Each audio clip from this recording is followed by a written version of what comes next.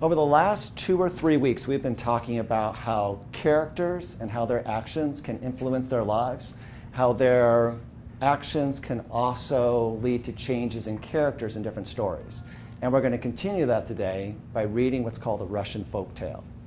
Now, my suspicion is many of you don't know what a folktale is, so what we're going to do is we're going to hand out a text that is a Russian folktale, and you're going to get 60 seconds. And in that 60 seconds, I simply want you to scan the text, look at the illustrations, look at any captions you can find, and be able to identify what you think a folktale might be.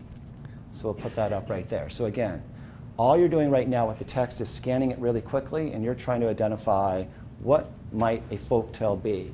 And you're going to have to infer here. You're going to have to take the background knowledge you have and the information that you get and the context you have to try to answer that question, which will ultimately lead to our big goal for today, which is identifying key details in a folktale.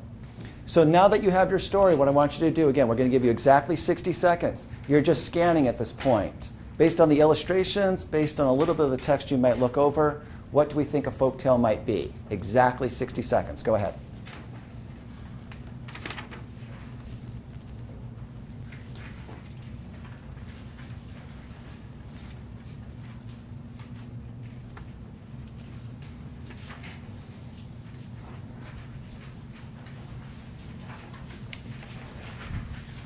All right, leave your text exactly what it is. Find your writing coach and explain what you think a folktale might be. Iris, what did you guys come up with for what you think a folktale might be?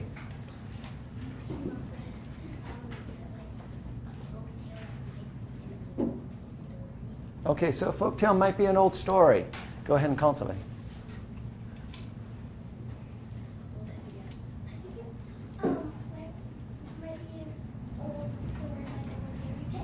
Okay, so it's an old story, maybe similar to a fairy tale?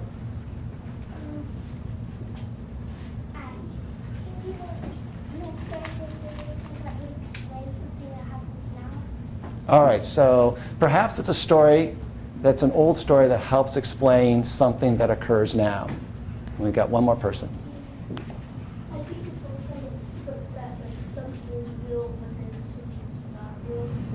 So much like Olivia described, maybe there are these magical elements. And this is really impressive. So a folktale is many of the things that you guys just described. A folktale is simply a story that's shared by a specific culture, typically happened a long time ago, and it does try to explain something. It frequently has talking animals, so things that have been, there's some personification, and it typically was an oral tradition, so it was shared over and over by people orally, not through the written word. What I want you to do now is I want you to read just the first paragraph. And you already know what should happen in the first paragraph of a story, or in this case, a folk tale. And I want you to tell me what parts of a plot do you see in this, the first paragraph. And you're welcome to annotate what you find. All right, let's do utensils down, hands up. All right, in a narrative, Kingston, what kinds of things should we find in the first paragraph? If it's a story, a folk tale, a narrative, what are we going to find? Evidence. Okay. Characters and setting. All right, so we're probably going to find characters and setting. We're going to find one more thing. What's that thing going to be?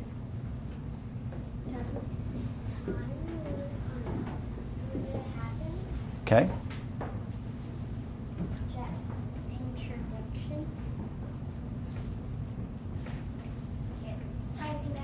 All right, so in our first paragraph, we should find a setting, and Davin told us, right, that's going to tell us when it took place. We're going to have some kind of rising action, and we're going to be introduced some characters. With the people seated next to you, make sure you've annotated for it. Have you found characters, some rising action, and do you have some kind of setting?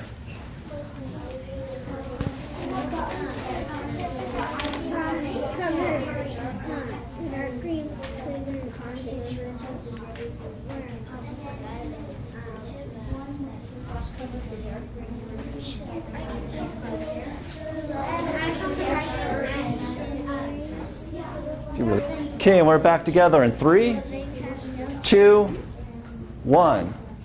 Caitlin was my last speaker. Go ahead and call on somebody. You're welcome to cold call them to help us understand what are these elements that we found so far.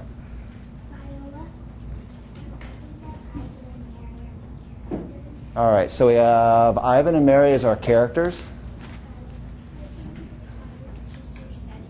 All right, we have cottage as part of our setting. And I think the rising action is, and though Ivan and Marie were both kind-hearted, the sight of children having fun made them very sad. All right, so we have this rising action that we have these two characters who are sad. I want to add on to Viola because also there were children in the story. Okay.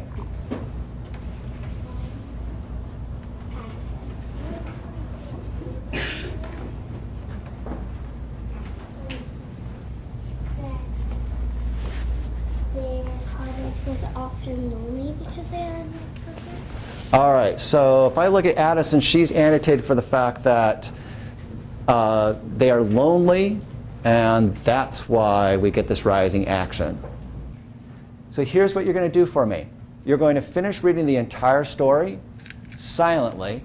Then I want you to partner read it, just like we have done in the past. And then, when you've done those two things, you're going to grab your pencil and you're going to annotate. And you're looking for those key details that help us understand more about that rising action, that problem, that we've got two characters who are lonely. So silently read it all the way through, partner read, and then we're going to annotate. I am Snow White, your little daughter, exclaimed the figure. She threw her fairy-like arms around Ivan's neck. She bent down to her.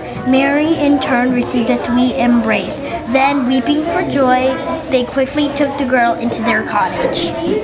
No longer were Ivan and Mary lonely. Snow White rattled to them by the hour, and they never wearied of watching her. Her tiny feet pattered over the snow like those of some small white elf. So as you annotate, you're looking for those key details, those key events in this text, and we're reading only through paragraph 12. So go back, go through with your pencil, and you're identifying again those key details, things that link back to that first problem.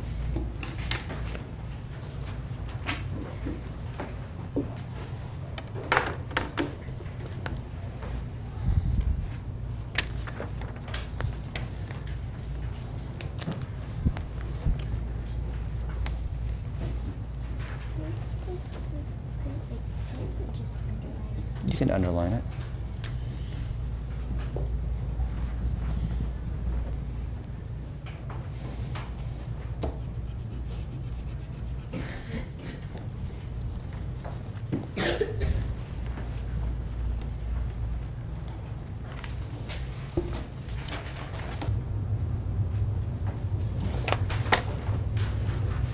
All right, so this one's great. So this is a key event because it goes back to here, right? This idea that they're lonely. Mm-hmm. Does this help us understand any of that? It's really descriptive, but it doesn't really get us back to here. Find, who are we going to find, Simone? You're going to find your confidence buddy. Lost and found, you're going to the active board. I'll find somebody for you. Explain other key details that you found.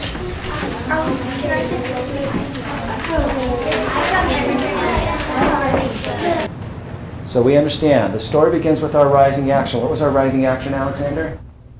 Rising action was, and though Ivan and Marie were both kind-hearted, the sight of the children having fun made them very sad.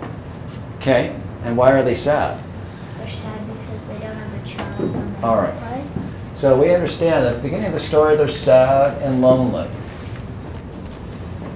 So they look for a solution. What do they decide to do?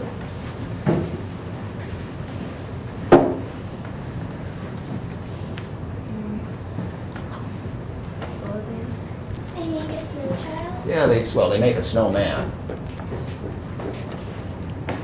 Then what happens? It comes to life. Okay, I'm going to put this as 4.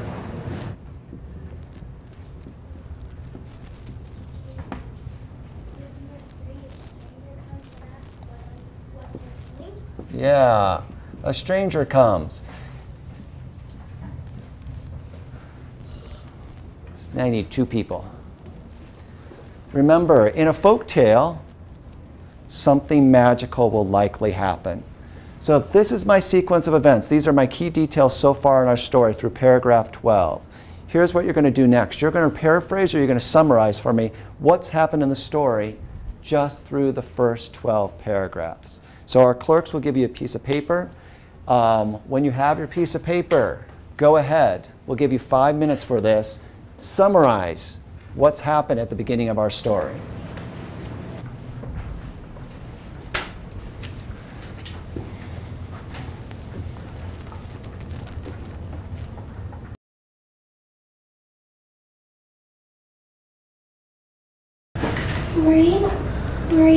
Marie and Ivan were once lonely and sad until they both had a brilliant idea to make a snowman. Then comes a stranger who says, "What are you making?" Unexpectedly, the snowman comes alive. No longer were Marie and Ivan lonely.